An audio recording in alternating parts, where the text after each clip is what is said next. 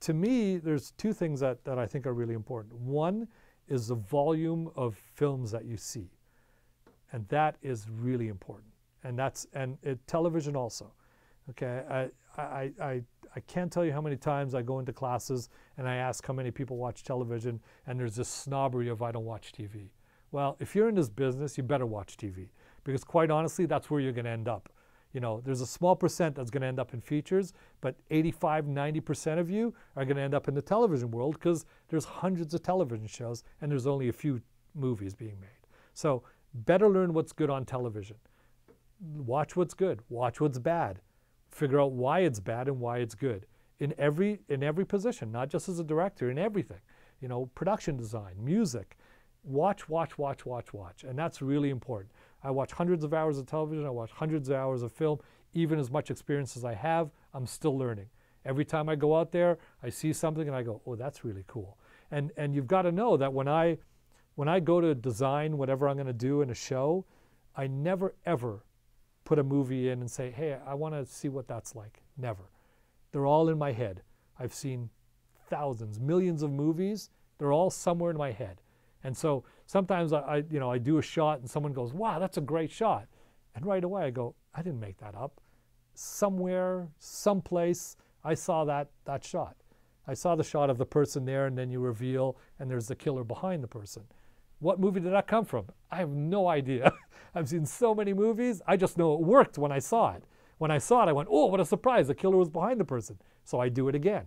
So I guess what I'm saying is that by seeing all those movies, it's all in your head. All those things directors do, all the shots that they do, all the reveals that they do, the storytelling tricks that they do, the way they surprise you, all of that is in your head. The more movies you see, the more of it's in your head. So when it's your turn, when finally someone gives you the reins and says, you're the director, what am I going to do? Somewhere in that world of watching all those movies, that idea is in your head. And you don't have to say, it's from The Godfather. It doesn't matter where it comes from. It's in your head. And if you talk to any director, they'll all tell you the same thing. Scorsese, he's got such a mind for movies, he'll tell you every single scene he stole from every other movie. You know, he can tell you exactly what they are. And actually there was a documentary, which I also recommend, all these documentaries that Scorsese has one right now that's playing on TV that's fantastic, about old movies and you know, his influences. And he even, there's one series where he actually got the movies, they drive by night and said, here's a shot looking out the front window that I copied in Taxi Driver. He'll even show you the shot by shot and say, here's exactly how I did it. You know, Age of Innocence, here's the ballroom shot, here's the movie I took it from. You know, so that's okay. Don't feel like you're copying because you're doing that, because every filmmaker does that. Every filmmaker does it, but by doing it in your movie, you now make it your own. You make it your thing. And that's really important. So seeing all those movies is really important. And I'm talking, don't just get caught in one genre.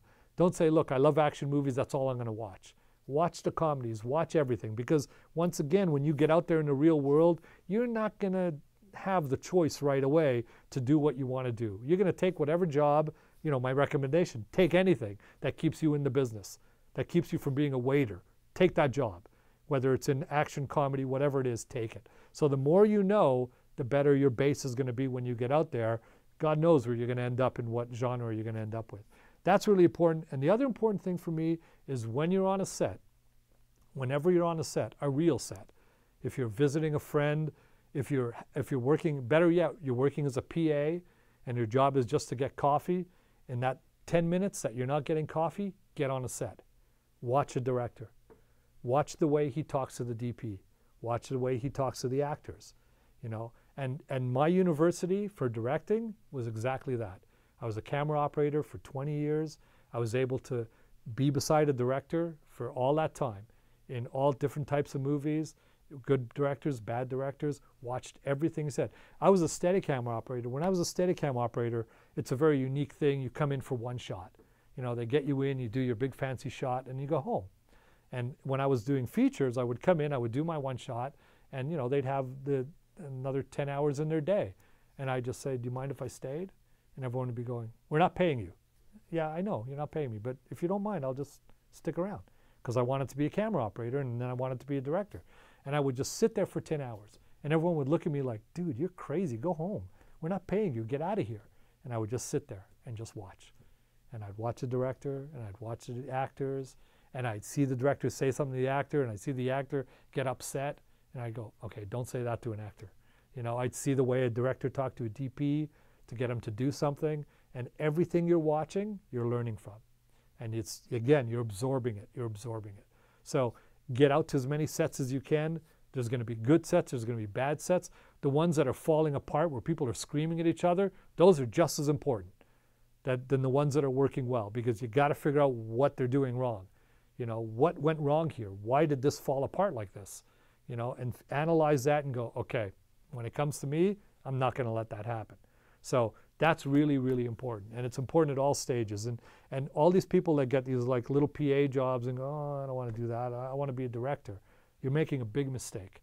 It's more important to be on a set than not to be on a set, even if it's the lowest job. And don't think that I started as a director. I started pulling cables like everybody else. You know, crawling underneath, I remember doing the Olympics and crawling underneath the stadium, pulling cables.